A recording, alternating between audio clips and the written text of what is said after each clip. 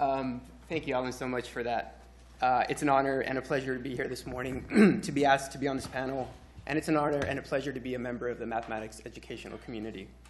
On behalf of the three of us standing up here, we'd like to take a little more time just to thank the organizers of SparkMe 2015.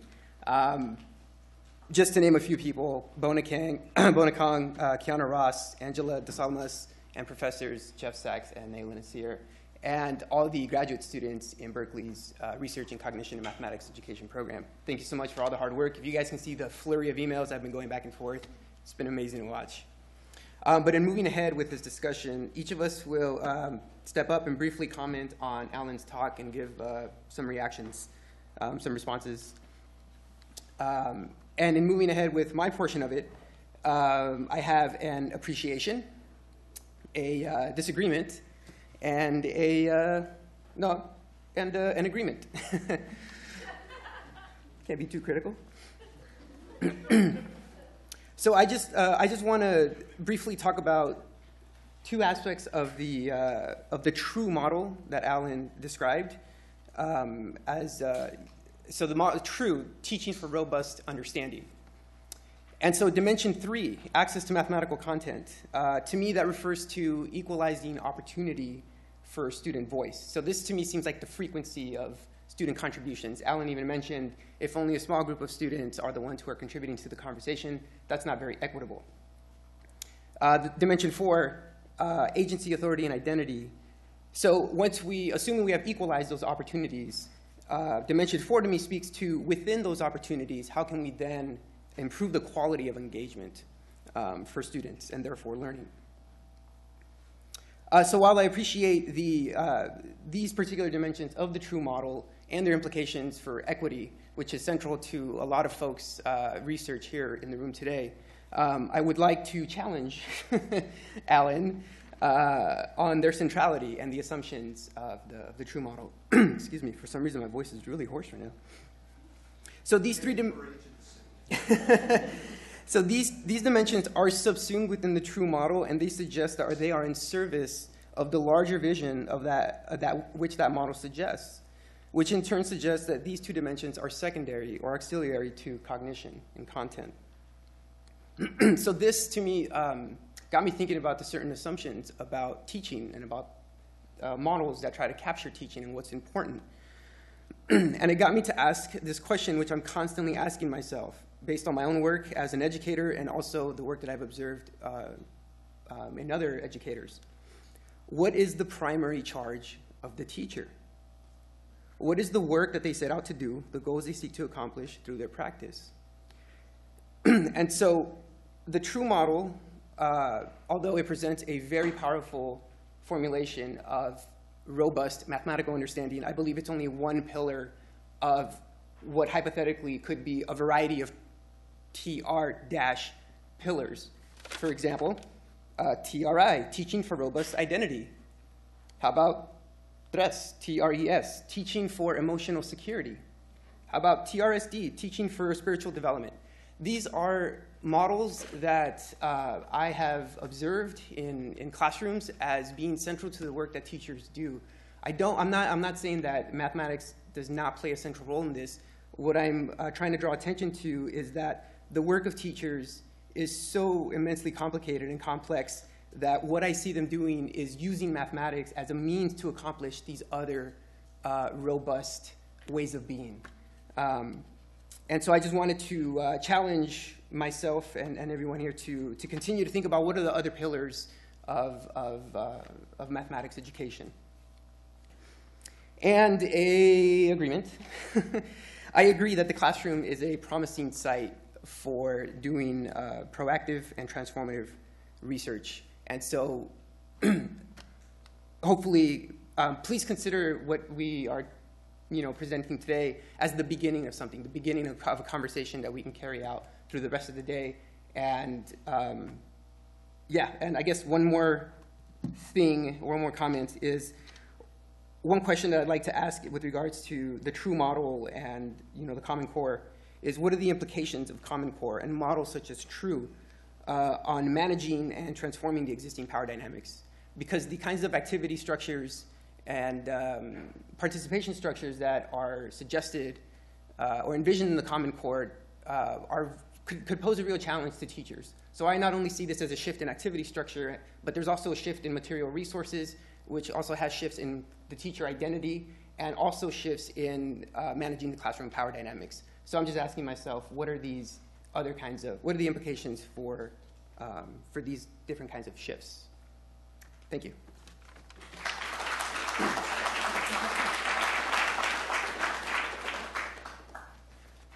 So I not only get to follow Alan, I get to follow Jose.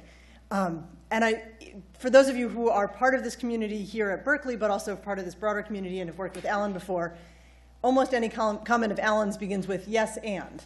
So I will say to you, yes and, that you present many challenges that come up in our work. And one of, I think, the really important challenges as we think about ourselves as methodologists is who is our methodology speaking to and speaking for?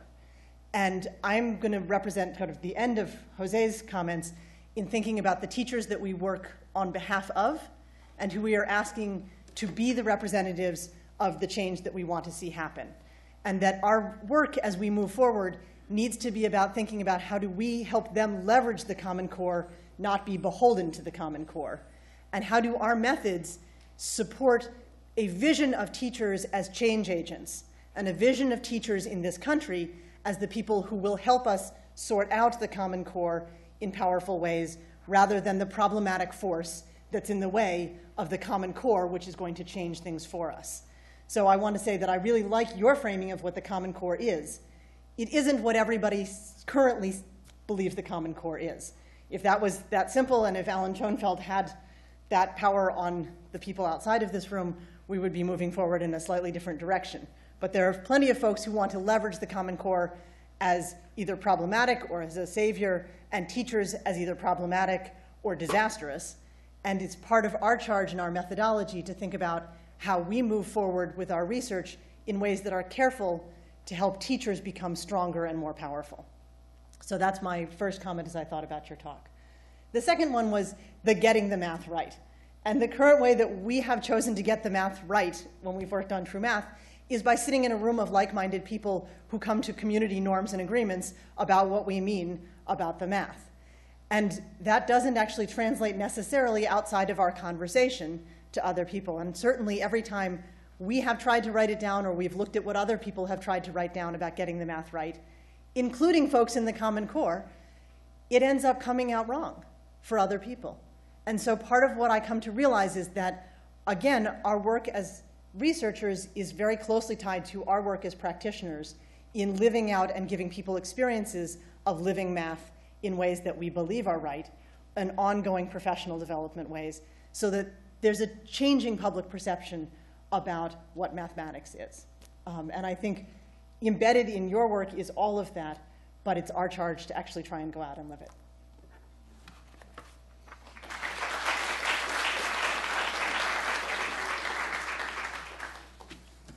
Hi, so thank you to everyone again for coming and the conference organizers for this very special opportunity.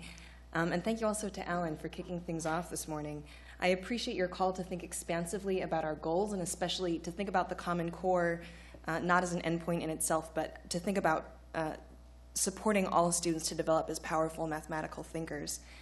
I also want to highlight the fact that what it means to be a powerful mathematical thinker isn't itself something that naturally exists in the world for us to discover and push students toward, but it's something that is shaped by our collective conceptual analytic frameworks, to use Alan's term.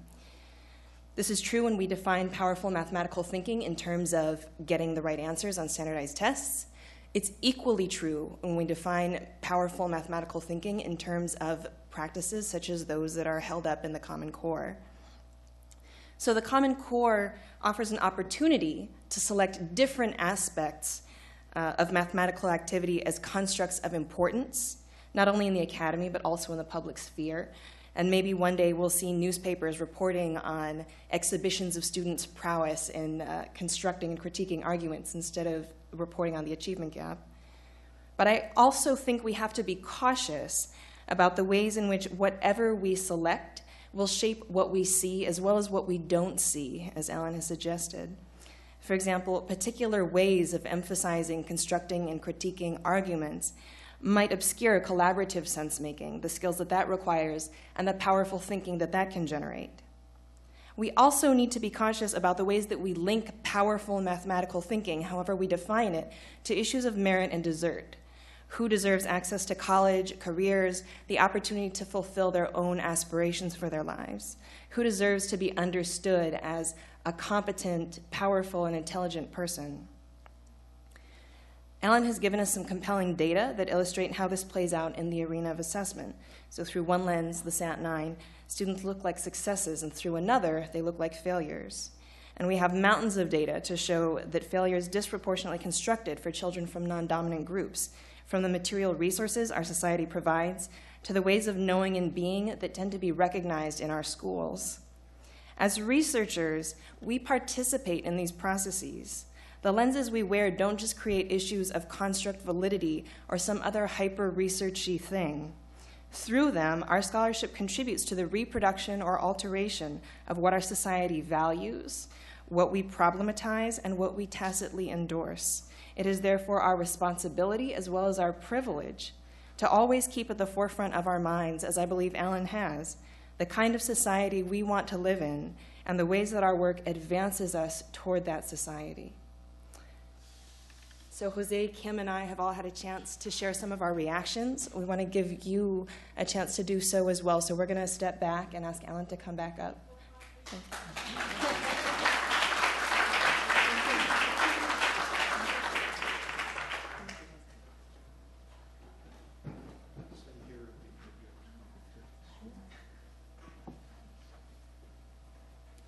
Floor is open.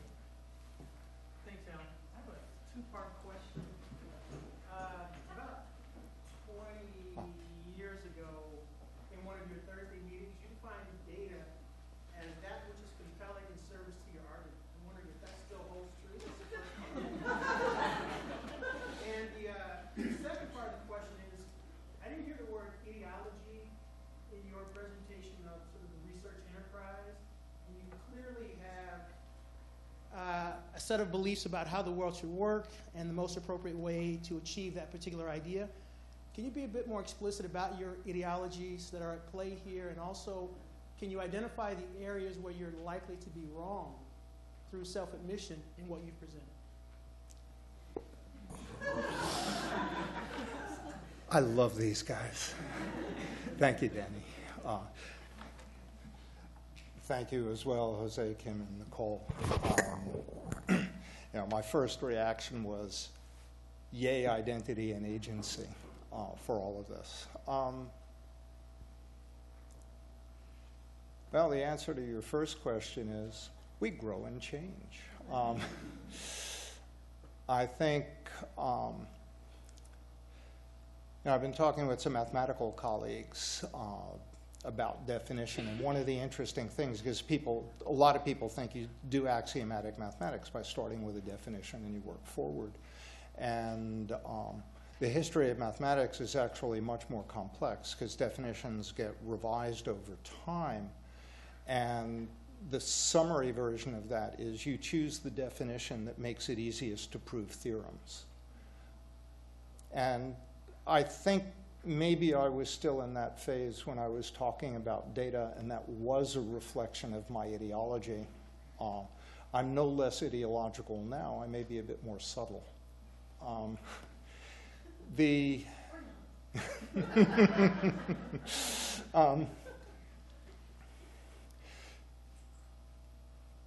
When I moved from mathematics into education, one of the things that I said and really shaped what I did, I remember having a conversation with Deborah about this, because Deborah said, Alan, why are you so pathological about modeling things? And my response was, she didn't use the word pathological. No. She's going, no. But, Alan, I don't understand your deep felt need for building these models. Now she's nodding her head. And my answer was, when I left mathematics, I left absolute truth.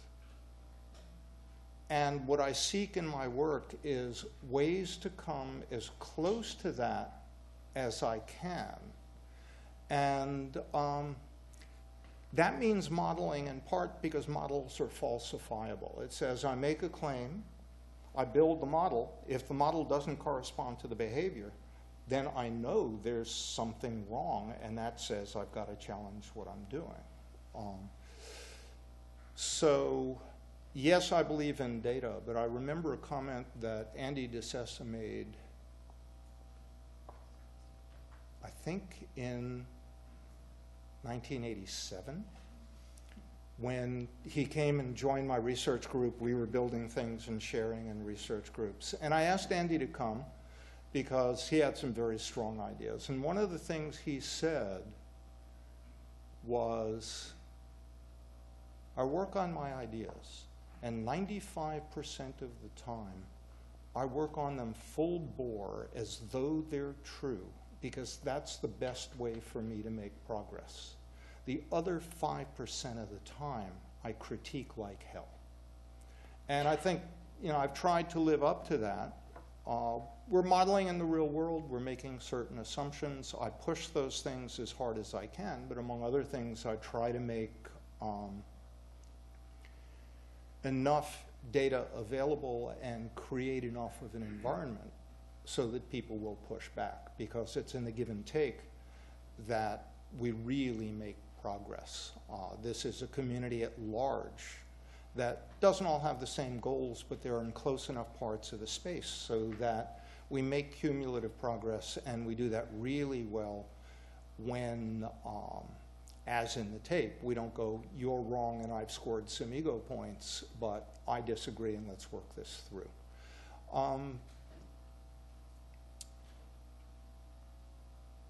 Where might I be wrong? All over the place. But more specifically,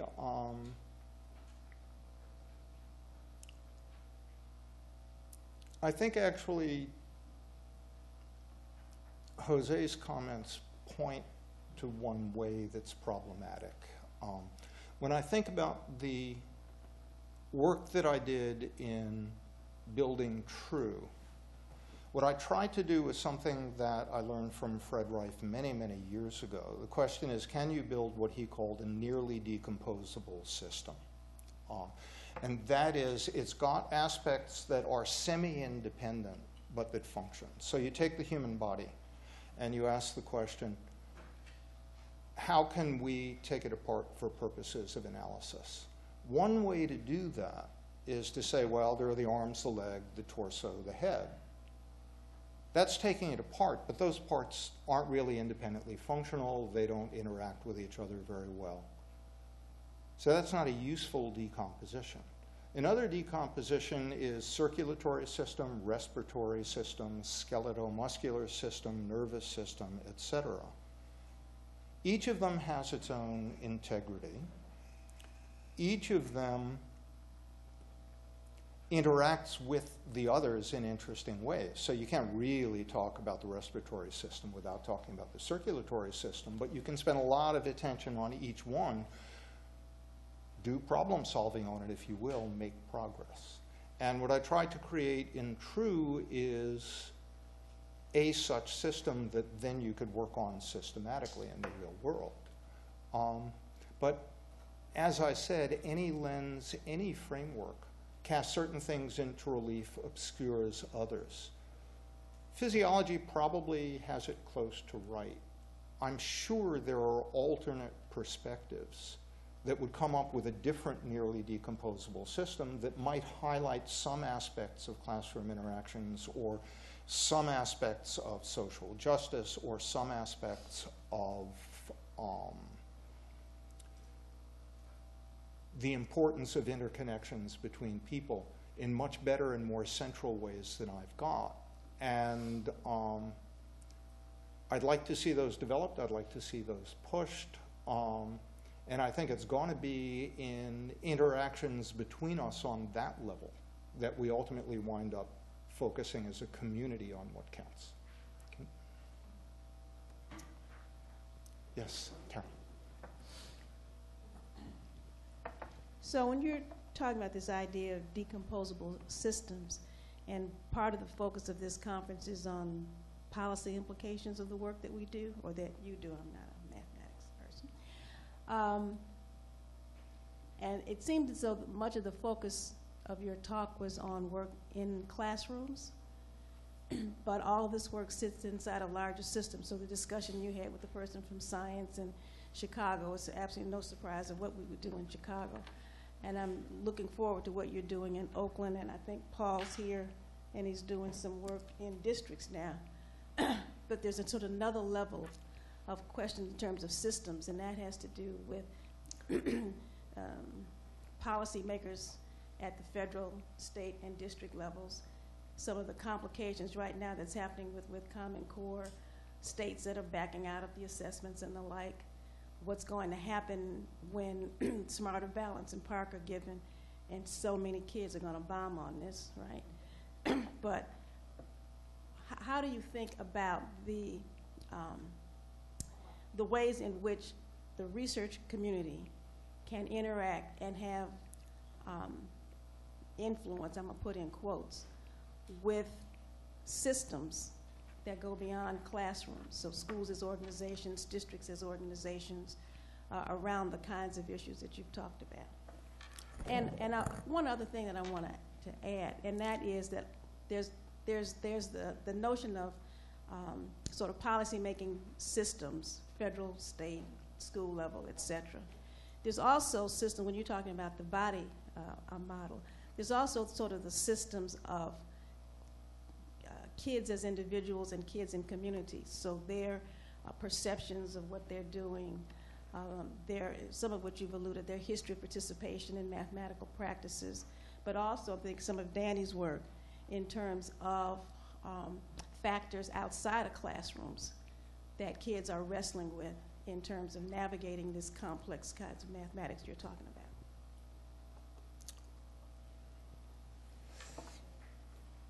I'm waiting for an easy question.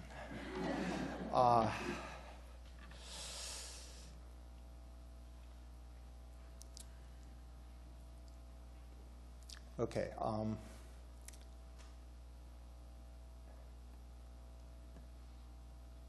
Another of my flaws in response to Danny is not lack of ambition. Let me tell you about the expansive imperialist version of true, which gets at some of what you're talking about, and then talk about politics in general. If you look at the 5 dimensions, dimension 1 is about the mathematics. If you're a literacy person, now think ELA and the Common Core ELA standards in your vision of them. If you're a science person, think about the next generation science standards in your vision of them. Okay. So, dimension 1 for powerful classrooms in domain X, your vision of what makes them powerful. Dimension 2, kids engaging in productive struggle through cognitive demand. Dimension 3, equitable access to that content. Dimension 4, the environment supporting the building of agency, authority, and identity. Dimension 5, an environment that's responsive to the people in it so that it meets them where they are. Okay. That says, and we're having conversations with some school districts, you can actually have cross-disciplinary conversations where if you show the videos, and you show that video, you know, a multiple subject credential teacher or a social studies teacher can look at the things that happen and talk about it using the language of those 5 dimensions, and you can show videos of social studies and English language arts and have the same conversations. That provides a language for talking about powerful instruction writ broad. That's step 1 in the imperialist agenda, or step 2 if you make math step 1. Step 3 is think about any learning environment, including a school or a district. What do you want? You want best practices. You have a vision of what it is for the people in that district, not only teachers, but the administrative support, to be doing things that ultimately support powerful learning in classrooms. How do you want to do that? Well, you want to meet people where they are providing them with the kinds of support that enable them to grow through productive struggle. Whether it's a teacher engaged in professional development, whether it's an administrator trying to figure out how to do that, whatnot. It damn well better be equitable, and here I'll use equity in the large sense. You want everybody to have those opportunities for growth in equitable ways, and in ways that support agency, authority, and identity. I want my teachers to go, I'm part of the best school in the world and will prove it, and my job is to make these kids the most powerful thinkers I can possibly make them. And you make that by creating a responsive community. So I see the categories of true as lenses through which you can look at any learning environment. Now, unfortunately, the US Senate is not a learning environment. And there are very serious political issues. So I'll go back, my God, 37 years. In 1978, Jim Rutherford went to the National Science Foundation. I started late. Okay. Yeah. With the mandate from, at that point it was President Carter, to build a 10-year plan for science and math education. Okay. And he worked on it for 2 years. NSF was about to put it in place when Ronald Reagan was elected, and Reagan's first act was to line item education out of the NSF budget. Okay. Moaning and groaning, gnashing of teeth, it was terrible. A couple of smart congressmen said, well, we can't let this happen. Why don't we put engineering in the education in the engineering directorate? They'll never think to look for it there. It worked. 10 years later, the NSF budget for education was 3 times what it had been when Reagan tried to line item it out. When I think about our field and I think about the spectacular progress we've made in understanding not only thinking and learning, but the social context and surrounds that support it, my mathematical model is something like kx plus sine x. There are lots of ups and downs, but the general trend is we know a lot more and we're making progress.